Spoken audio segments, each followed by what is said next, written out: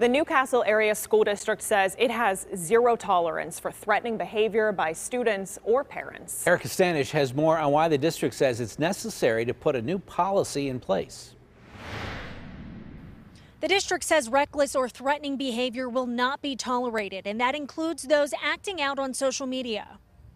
We saw some behaviors that weren't acceptable, and we wanted to address them. The Newcastle superintendent is working to make a change for the better when it comes to how students and parents behave within the district. After a recent rise in violence at schools across the country, the district has implemented a new policy stressing bad behavior will not be tolerated. I want them to know we're not doing this in Newcastle. The district says this includes yelling, swearing, or hostile behavior of any kind, or you could be criminally charged. We look at each incident individually and see what the violation would be. If it's a violation of the Pennsylvania Crimes Code, we would charge accordingly.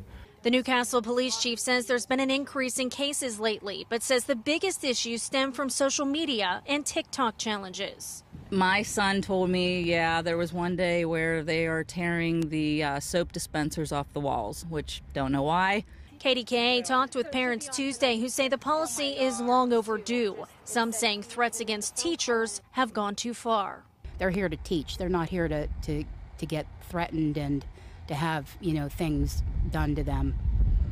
So I think it's kind of a good idea. It's all about control. Whatever the school needs to do to crack down on this, I will support them as long as it's in, the right means.